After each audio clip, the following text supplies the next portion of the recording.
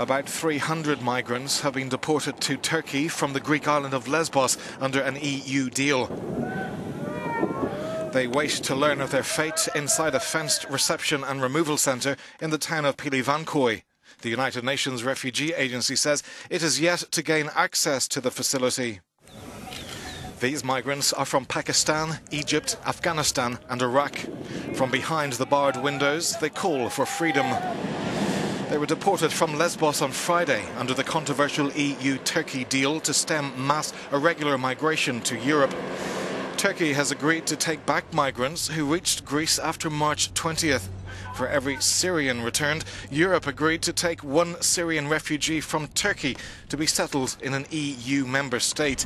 The UN Refugee Agency has condemned the deal, and rights advocates say it may violate international law.